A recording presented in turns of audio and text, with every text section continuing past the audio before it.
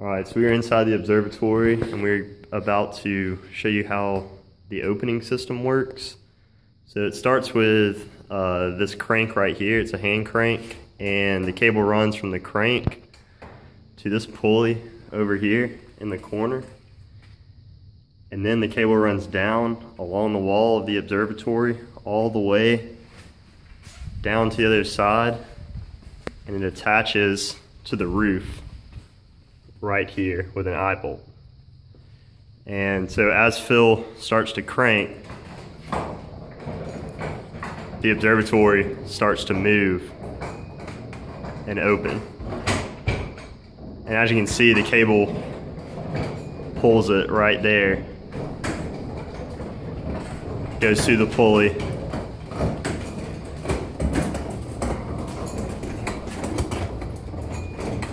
And then winds up into the crank. And as Phil takes in this side, this handle is set to spin freely, and so it pulls the cable out automatically as you turn this side. So Phil's gonna keep on opening the observatory.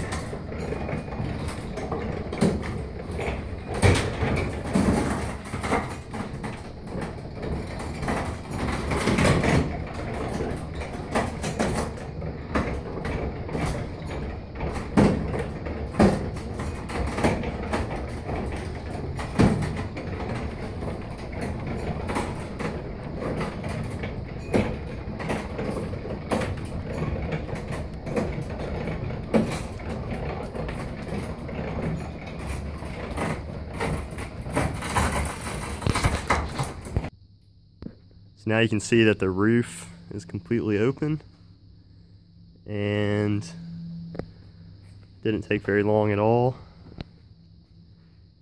And now we're going to show you how to close it.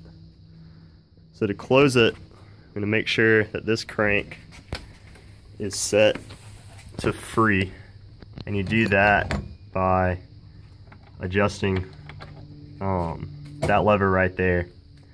Pull it down, and then you set this one, engage the gear on this one, and then you're ready to go.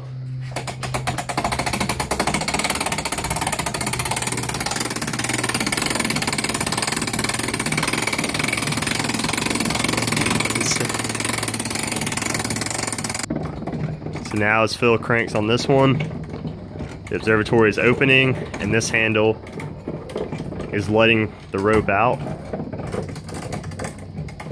And you can see that the observatory is coming toward me. Go outside.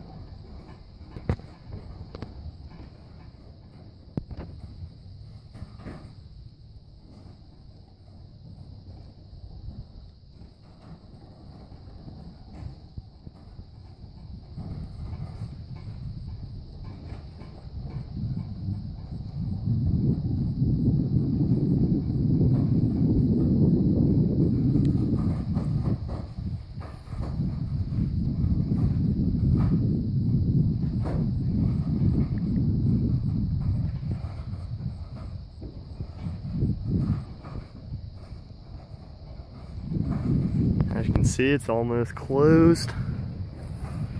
Phil's almost done.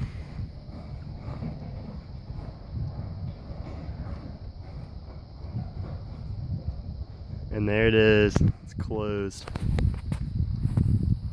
So So here you can see the new paint coat as well as one of the wall supports that we incorporated into the design. And so before, this wall was really shaky, and now you can't move it even if you try.